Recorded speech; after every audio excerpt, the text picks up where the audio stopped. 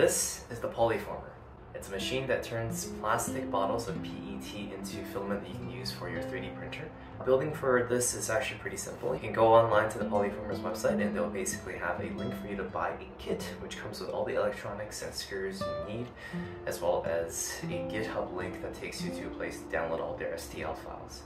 The STL files can be printed anything from PET to PLA, if you have those available. I chose to print mine in PLA because I'm only used to PLA.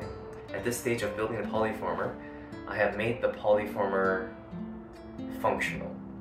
It's not efficiently functional, but it is now functional, and the parts are all there and connected in the right ways. Was the process of assembling the Polyformer easy? Not really. There were a lot of things I had to learn to basically just assemble this machine. The journey is still not over yet, there's still a lot of troubleshooting to do. But I wanted to take you through my journey of just assembling this as a complete amateur at 3D printing.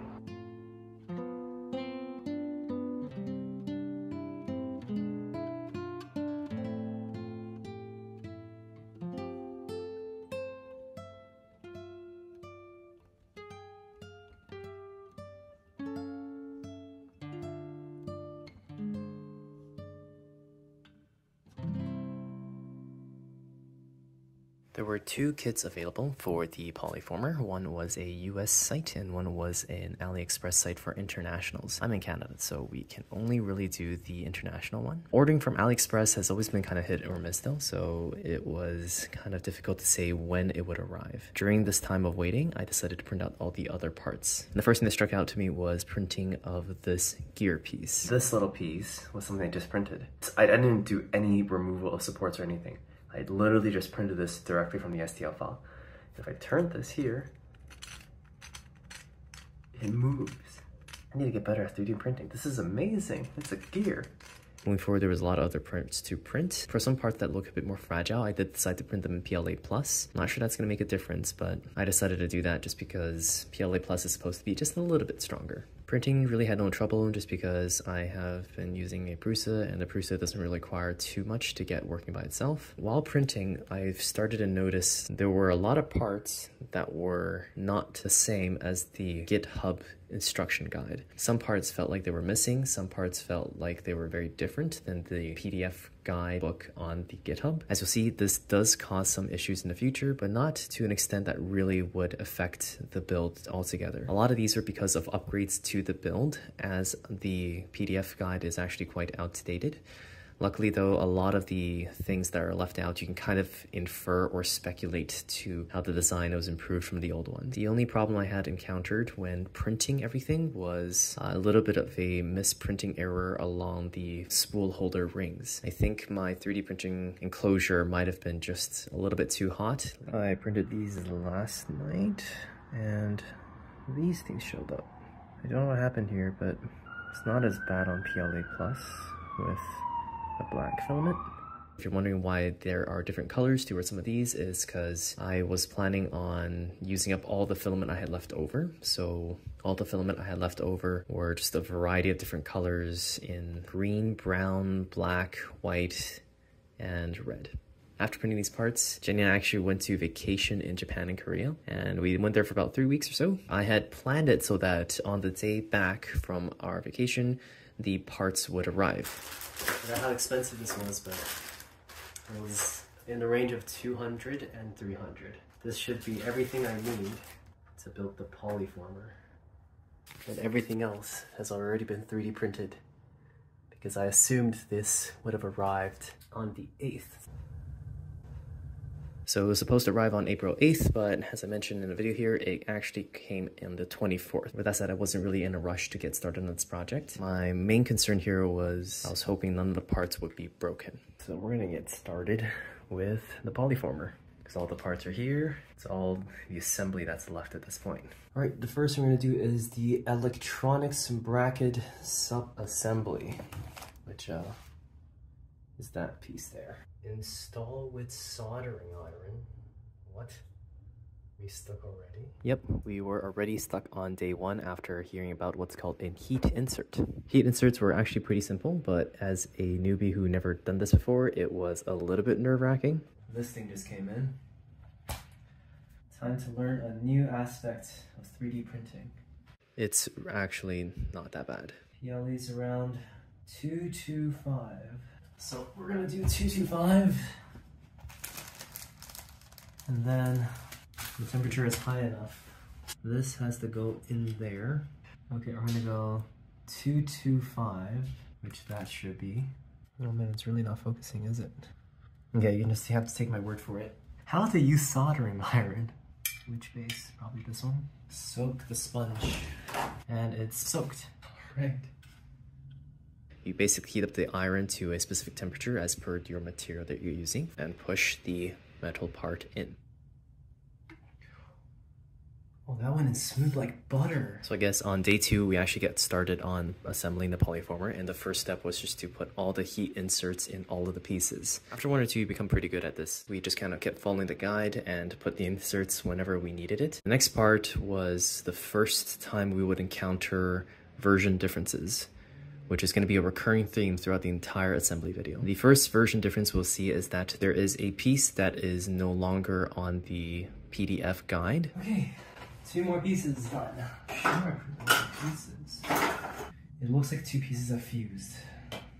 This piece looks exactly like the one in the video, except this one is 1 piece for me. We'll plug in what we can, and then on the parts that we can't, we'll figure something out. There needs to be heat inserts on these 3 parts, because that makes sense too. And there needs to be a magnet, 6mm by 2mm, super glued into each of these areas.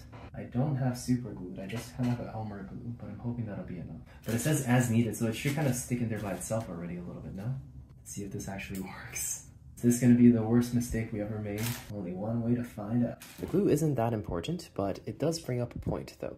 There are certain things that are not included in the kits that you will need. I'd recommend finishing this video, see which tools you might need to buy. So as you're waiting for the kits to arrive, you can have all the tools already available. So here's another tip. The heat inserts will occasionally get stuck to the actual soldering iron. Using a separate piece of metal to push down the heat insert after the iron has pushed it in the right location is a great way to make sure you don't have to do this 2 or 3 times before you get it right, and making sure there's no heat damage to the area on the actual plastic. So the next part of this is building the first rotating bit and inserting the first gear into place. I would highly recommend having a hammer for this because otherwise it would be a very, very difficult feat. All right, let's see if maybe this helps. Gentle taps because I don't want to break the plastic. I mean, it went in with a little bit of hammering. It's like a fidget spinner now. And there's no way in hell it's coming out.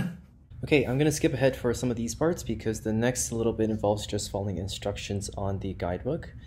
Although, like I said, the 2 pieces are now conjoined to 1, you can still kind of follow the majority of the guide word for word. If you want to follow the video, this one also works fine as well. It's nothing too complicated, it's just rehashing some of the things we were doing earlier. Okay, these 2 pieces I think are done, and despite the fact that they took some trouble, I think we're good. Next piece in, melt zone. We have 2 pieces for this. I lied, we have 1 piece for this. So the melt zone is pretty simple as well. You just kind of follow the instructions on the guidebook. A lot of these are just heat inserts. There is another tip to mention over here. The fan has directionality. There is a particular way it's supposed to point. So there is a right way up. A lot of people on Discord got that part confused. This is the only fan that's there. Don't know which way it's supposed to go on. Install melt zone wings before that one. The next little part is assembling the melt zone, and it is very, very straightforward. You can follow, once again, either the PDF for this one or the video. Both of them explain it relatively well. There are 2 tips, however, for this. First tip is do not install the nozzle yet, because you have to drill that first. The second one is don't use the PDF guide for the volcano piece installation. It is much easier to follow the video for it. You will have to very carefully install this area as well because the nozzle and the volcano piece are both going to be under a lot of strain from the protrusion. Let's skip ahead here just because the next few pieces are very self-explanatory. Okay, another piece done. This piece with a little bit of confusion is now done. This piece makes me so nervous because that looks so fragile. In the gearbox, there's a very fragile piece. It is meant to kind of hold onto the thermistor as according to the video. The only thing is, that is an old version. Do not attach the thermistor to that piece. It is not going to help. After the gearbox, what we found out was that the spool holder in itself was also printed now as 2 pieces as opposed to the previous 3. The pieces are just fused together for better printing, I suppose. And with that last tidbit, we are done with all the heat inserts and all the individual parts. Now it's just about assembling the different pieces with each other onto the main polyformer body. We need to glue 2 washers that came with this. We're going to start this off by doing the poly cutter. A few things to note: the latest version of the poly cutter is the poly cutter light. The final assembly of the poly cutter requires a little bit of sanding, so buy sandpaper at a time all the way up to 600 grit. The sanding is mainly for the bearings, which are going to act as the blade to cut the water bottle. There's nothing on the guides, but there are videos for how to assemble them. I recommend from 220 grit, which I have here, just 220 grit, to 600 grit. I do not have 600 grit. I do have 600 grit. So we have 2 bearings here, or rather we have tons of bearings here, but we only need 2. And these 2 are eventually going to go on here. I assume they're the only bearings, because the only other bearings that came in here are these, and these are humongous. And you recommend sanding them for 10 minutes or so? This is sanding, so like in theory, I can't screw this up if I do it less. I can only screw it if I do it more. Let's do it for 2 minutes and 30 seconds each.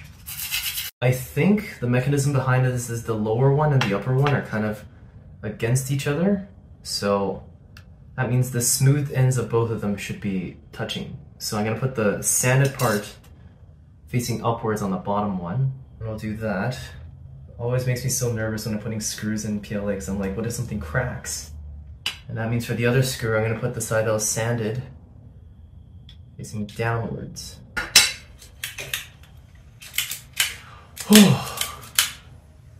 Ta-da! For the next part, just follow the video instructions. It should be very, very simple and straightforward. Try not to tighten the screw at the end of the rod too hard. You don't need it to tighten all the way for the poly cutter to work. And I don't want to push this anymore because I feel like this is going to break. Where's my caliper? I found my caliper. The caliper I'm using here is an optician's caliper. It's meant for testing lens thickness, and it was not good. I would strongly recommend getting a digital caliper. Mr. Wrighton there mentioned something about a conversion table to see how thick you should be cutting things. We don't have the table online, but luckily we have 2 things here that could help us. First thing is this thing here, and if I measure this just right, it should say somewhere around 16 as the thickness of these drills, which also came with the package there. Assuming the hole eventually is going to end up as 1.6 millimeters, that is basically the diameter of the circle. If we know the diameter, we also know the radius. The area of a circle is pi r squared. So we have pi times 0.8 millimeters squared equals the area. We need to know the thickness of the water bottle that we're dealing with as well. Let's cut this up here. Over here it says around 0.1 millimeters. So basically these 2 have to equal exactly the same. So if I do 0.1 times 10 to the minus 3, so that will be 20 millimeters. Since you couldn't do 20 millimeters, I brute forced this with 10 millimeters. The lowest one is 10 millimeters and the top one is 5. So just a quick tidbit here, try not to do this with 0.1 millimeter thickness bottles. It doesn't work. There's a reason why the poly cutter doesn't go to 20 millimeters, and that's because if the thickness is 0.1 millimeters, the width is very wide, and that makes it very difficult to fit into the nozzle.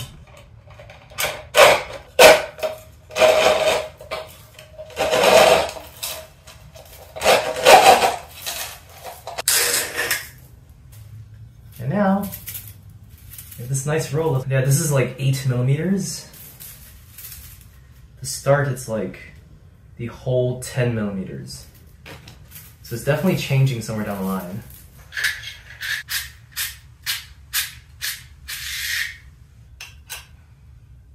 That's pretty cool. That's one water bottle completely shaved to the core. Not very well though, so maybe I'll just keep this around as string for Aslan to play around with. Alright, polyformer start. After finishing with the poly cutter, we move on to the polyformer body. He's got 2 heat inserts here. We have around 6 holes. So I'm guessing we actually need to do the full 6 here. As mentioned before, there's always tons of upgrades and updates, so here we are handling another upgraded part that we don't have a guide for. Make sure this goes into place, that's all. The only other screw I have that's larger than the 12 millimeters ones are these ones, so these have to be it. There's literally no other screws around here. Wait, I can just check for this. This is like 4 millimeters in, right? So if this goes in further than 4 millimeters, it's the wrong screw. No, this can go in forever. Yeah, this this works and it looks right, so. I had hoped the guide would tell us which screw to put into the center there, but I did not find the answer anywhere. Luckily, this would be the only time when we have confusion regarding unspecified screws. So we have one less part because this part is printed together, whereas in his video, these were two separate parts. All of the screws used to secure PLA onto the metal rods are 6mm. Well, that would have been nice to know, but I don't have it. So I'm gonna have to buy more stuff. So you're supposed to see a thread on the inside here, like this. Then this circular one is supposed to go over it. And then you're supposed to put the screw in there. Why didn't the screwdriver get included in the set? And the second thing is, why is there a heated insert here? This is never gonna see the light of day again after it goes in there, because there's no, oh no, there is a hole in the back there. Okay, so there is a hole in the back here, but I'm pretty sure that the hole in the bottom over here, there's supposed to be a screw that goes from this side into that screw, and eventually hitting this part to lock it in place, because otherwise, why would there be a heat insert on this side? As you can see, there's quite a lot of confusion here, but I'm happy to report you don't really need to worry about this. Today I'm gonna have to order the screwdriver that didn't come with this one because I don't possess anything that's gonna go through here and tighten the screw at the end here. Although the previous part was incomplete, it was far enough from the gearbox that I figured we could probably start on gearbox today. This is the thermistor. Okay, so the thermistor goes there. How does the thermistor stay in place? Because my reasoning is if the thermistor is to stay in place, there has to be something holding on to it. Is it a hex key? This is definitely not a heat insert. It is way too thin for it. It has to be a hex key. Huge tip of advice, do not put the thermistor in the gearbox. The video is absolutely wrong. This is way too freaking difficult. Okay, announcement. I finally did it. The hex key's on the other side.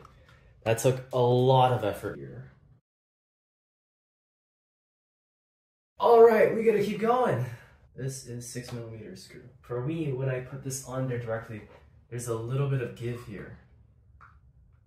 So what gives? Unless it's meant to hang on a little bit just by itself there. Basically all I did was I turned this over, I pulled the motor out a little bit, and then I put the screws in and then I put the entire thing back on here. So you did say that you could save on some screws here if you wanted to. I don't see why not. And the main reason is because if I do screw up at some point and I need to take this apart, that's 2 less screws I don't have to worry about. I think we'll leave it around 6 screws, because this is already very sturdy. The flat side, slightly indented side. And then this should go in here perfectly.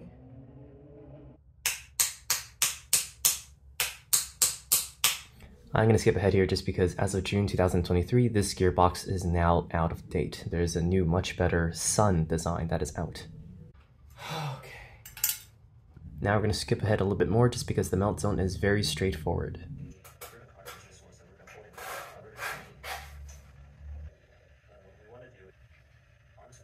And this goes on here.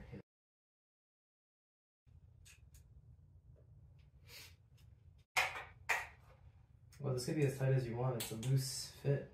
And put that on. I think we're gonna plug these things in, and then that might be the end for today, because I got work tomorrow. So far, it looks starting to look like a polyformer at least.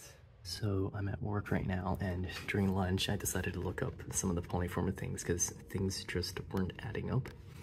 And I found out that Mr. Wright in here actually has a page on Prusa for printables. Somewhere down the line here you have the step-by-step.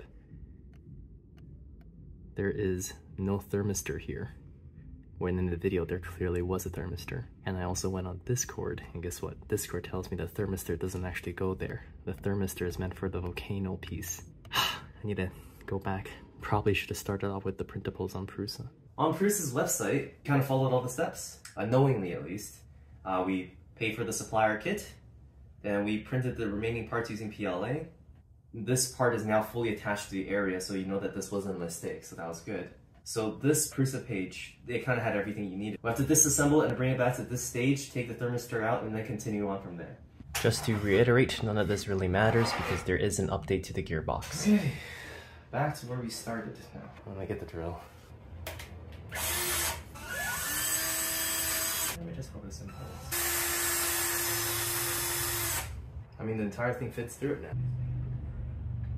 I have no idea what a Raspberry Pi is.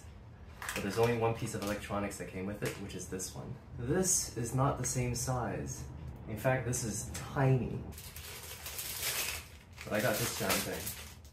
So the printables from Prusa are more up-to-date than the PDF, but they aren't completely up-to-date. The new computer chip is intentionally much smaller, and the new battery pack is no longer a metal cage, it's meant to be a DC adapter.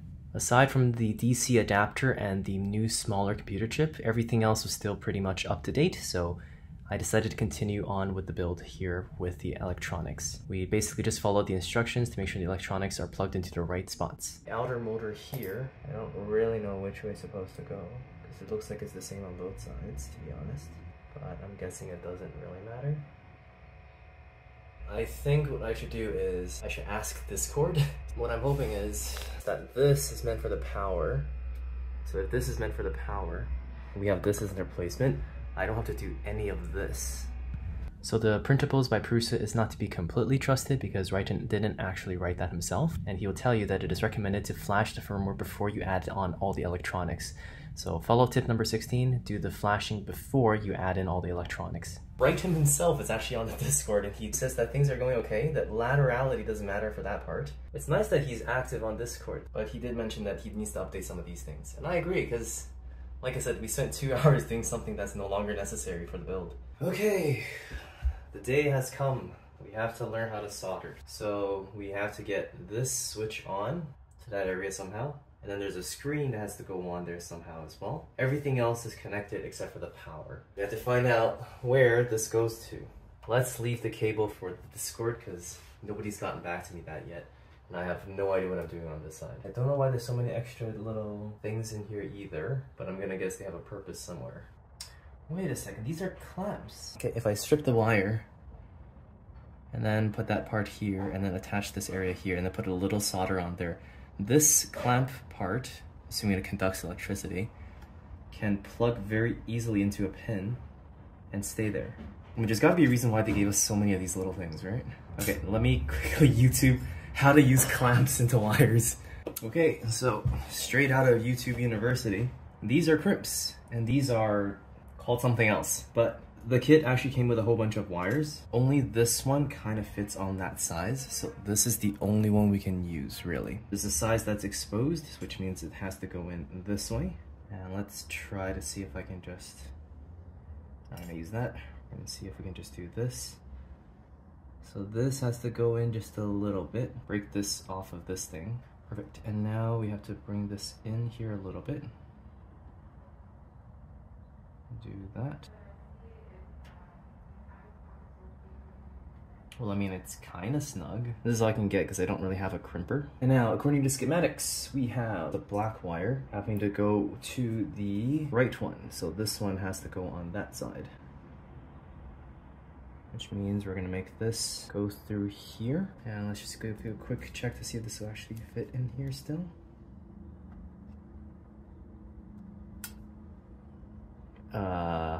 I mean, it goes in, not very elegantly, but it goes in. We'll just have to see if that works. Another quick tip here, the wire crimps do have laterality, so there is a right side up and a wrong side down. If you get it wrong, it will still kind of go into the little holder, but it won't stay there very well. If you did it right, there should be a snap. I did not put the crimps in the right direction over here, so they did not snap, and they ended up being very loose. They bend. In fact, they bend a lot. Let me ask Discord. Okay, I have found my stupid mistake. On YouTube, I saw that everybody was kind of putting in with something like that looking at the edge corner there, but in fact, it was actually the other side. Because on the other side, there's a little chip that goes into there that kind of holds it in place. It just means I completely messed up this one. Instead of doing it this way, we're gonna do it this way. Because on the back here, there's like a little clip. And that little clip will actually hold on to the edge there. So if I do it this way, now it's really stuck in place. And that makes a lot more sense. And yeah, look at that. That is just so much better than we had previously. That actually looks like it belongs there. Okay, that is done for that part. That means the rest of this has to go onto the actual switch. Now that is concerning because the switch in itself doesn't really have any more rods to kind of attach things to. Okay, So on one of the schematics, one of these is on ground and the other one is also on ground, which I think means you're supposed to put a wire through one of them to the other side. Now, we don't have any spare wires, but this is rather long. So since we're gonna solder things on anyways, I figured I'd just cut a little piece of this, and since we just need a distance to go from here to here, I think that should be good.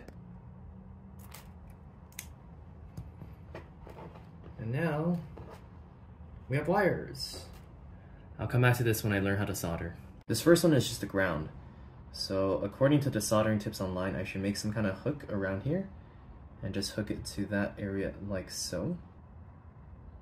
And this kind of should stay in place.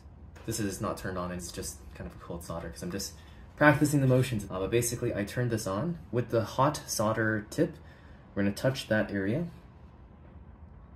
like this, and then we're just gonna drip a little bit of this onto that so it stays in place. Touch, then dab. Touch, then dab. And hopefully I don't screw up anything. I think we're ready. Okay, time to turn on the solder. That means it's starting to slowly heat up. Can't tell how hot it is or if it's ready or not. Should I just try it? Like if I do this?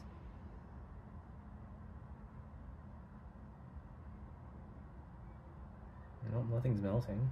So as you see, we're struggling quite a little bit with getting the solder to melt, and I think the main reason behind this is because the soldering iron itself was not very clean. It was still full of plastic from the PLA heat inserts. With a dirty iron, eventually it will work, but it won't melt the solder very well. Over here, it kind of just melted into balls. Ball of thing fell off, but we got something on, so that's nice. Now it'll be real nice if we can get this second part on there as well. Finally! And, oh no! It came off! Ugh. Okay, let's try the next side and then come back to that one. Looking at the footage now, it looks like we spent around 2 hours trying to get this done, but eventually you do get the gist of how soldering works.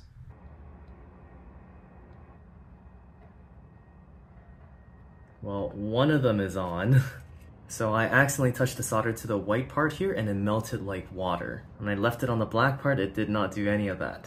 My tip is just very dirty, and I didn't think about that factor at all because I'm not used to soldering anything.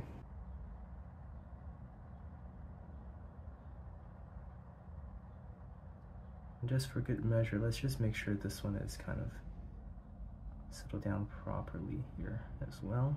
There you go, much better. Ground is touching ground, which is also touching ground, which is perfect. And now I'm gonna turn this off before Aslan messes things up, and that should be fine. None of the wires are touching, so that's good. I need to figure out how to get this one into a usable state. There's a pin on the inside of there, and this fits really well into it, which means I need a female clamp that fits into here. The only female I think that can attach to that is probably this. There is now a hole on the very end of that. Hopefully that'll hold. And we'll do the same thing for the top one here. And now for the final test. And I hope that it could. Oh. Yeah. And all of that is plugged in. Final steps. Flash the firmware and we are done. First thing I find out over here, it says it's a good idea to flash the firmware for Pi and MCU before you follow the part 4 video to install them on the machine. Too late. Let's ask Discord what a jumper is. So my current problem is when I plug in the USB here, that little part there in the middle should be lighting up, but it is not. I tried putting this piece on there because I thought this was the jumper. I'm thinking this is the jumper just because this is the only one with metallic parts in it, and it's supposed to create a closed circuit, so I can plug that in, but yeah, it doesn't really do anything. So let me try to disconnect everything, because it did say maybe try this before you connected everything. We went on Discord and asked for help, and after disconnecting everything, it turns out it was the cable I was using. So I was using the USB-C cable that I got with my Pixel 7. I don't think that's what they needed. So I plugged in Jenny's old USB-C cable, and this one works, and the green light is lit up, so that's good. That got me worried for a second because Wrighton himself said that if there's no light there, we're in trouble. But now it's working, so that's good. But now we know there's certain cables that doesn't work with this one. Also, my assumption was right. This is actually the jumper. All right, now to do the flashing part. All right, so the next part is to do a whole bunch of software stuff. We're supposed to go to Mac System Report. Okay, System Report. Okay, so I don't have STM whatever in the DFU mode, but I have something here that says in FS mode. So if it's FS mode, we need to do this, which means I need to hold down the boot button, then press the RST button or power cycle while it is connected to your port. I only have a green light on there. And now we have to hold down boot. We're gonna hold down boot and then click STL. And there's a dull blue light. That works. And now on the bottom here, oh, we're getting somewhere. It says DFU in FS mode. Wait, FS mode? As long as it says DFU mode somewhere, it seems like it's fine. So at the bottom of the page, there is a thing here that says installing the firmware, and there's a link on the first one over here. If you keep clicking through that link, eventually it'll take you to the website where you can actually download STM32Cube Prog, which is available for Mac, PC, and Linux. I downloaded one for Mac, and this is what I got. And now the only problem is it's not opening anything. Looks like we still have one more issue. We don't know why this application is not opening. So it wasn't opening, so what I did was I went here and then I went open package contents, Mac OS, then I clicked on this and then it forced terminal to open. After terminal was open, it started working. And now we have this thing here. So let's see where this lands. I have read all of these, which I totally did. Okay, next. And done. Now we have an application called STM32 Programmer. That opens up. Hey, this is the display window we wanted. And now we're gonna follow this video and see if we can get that thing flashed. Right, we encountered a new problem. I'm gonna go over here and we're gonna go to USB. And this one is USB 1, that is saved there. And look what happens when I click connect. That's not good. So first things first, from Discord, they told me to download the previous version to make it work. So I downloaded STM32Cube Programmer version 2.10.1. So I'm gonna leave that on there. We got a green light. Hold down the boot and click the reset. Right there, blue light. Previously, the only problem was when this connected, every time I clicked connect, it just shut down completely. Hopefully this one won't do that. Go USB and connect. USB, please work. It's connected! Okay, this icon over here, full chip erase. And this one we have on the desktop already, which is just this one. So let's go over here, browse, open, start programming. File down, wait, was that it? It's disconnected. Let's just, all right, time to reassemble all of that and then hopefully we're done. First things first, let's remove that little guy. And then let's just plug everything back in. Power, we're just gonna plug in now. That's all done. So yeah, I'm fully expecting there to be a lot of troubleshooting here. So let's just make sure everything's clear and clean, because I know we're gonna get very frustrated as soon as I start troubleshooting. Okay, so as I was going through the final touches of everything, I realized there's a few things that were out of place. So first things first, I have no idea what this piece is for, where it's supposed to go on, and I don't really see a place on here that it fits on, so. And this part, I believe, is supposed to go on the wheel here, just by being kind of attached there. And as it pulls along, this would kind of rotate and pull the plastic along the initial bits. So hopefully that will do that. I feel like it's intuitive that there should be a heat insert right there with the screw through it to basically hold the plastic feed. But I'm not entirely sure, and I don't want to do a heat insert when it's not needed, so let me ask the Discord and also just, you know, ask them in general terms how's my build going to make sure I don't just plug everything and have everything short circuit on me. Oh, the other thing right now is there's supposed to be an interface where you can kind of control the temperature at which you heat up the nozzle. Don't know if the interface is gone since we now have a screen. I'm hoping that that's the case, but so let me ask Discord, see what they say. And Discord said it was okay and that we are good to go. All right, so this is the full assembly at this point.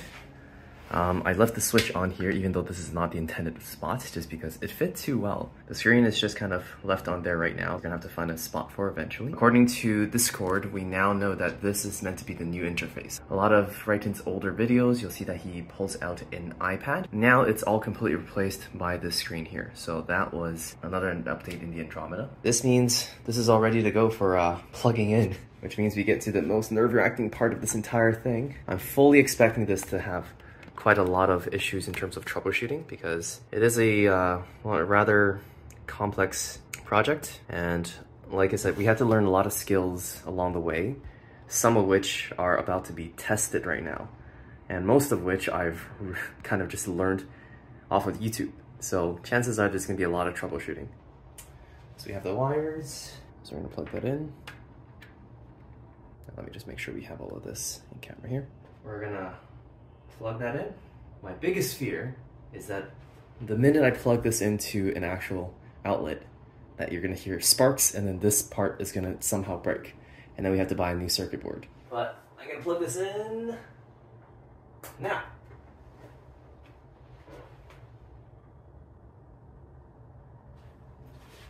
It is plugged in.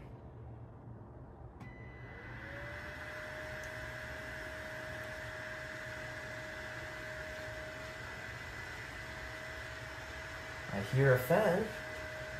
Where's the interface?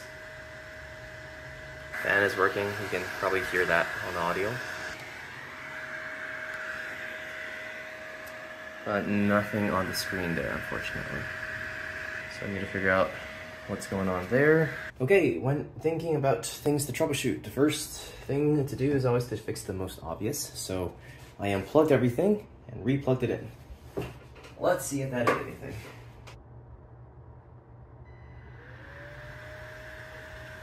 Fan still working. Still no interface. I have made a blunder, a pretty big one at that. So over here, this is what the screen said. Now I thought that was looking at the screen on the back side. But this is on the front part because that's basically what we're supposed to see in terms of the interface. So I plugged mine in the opposite way. My black was on the left side and it's supposed to be on the right side. Following that, it should be the green, good, and then it should be a red, and there should be a blue. So, was that all I needed? It is now in the right way, I believe. Plug. Oh my god! Oh my god! Oh, we did it! And the pin works! Look at that! My shoddy soldering skills worked! Oh my god! It works! I can control the fan!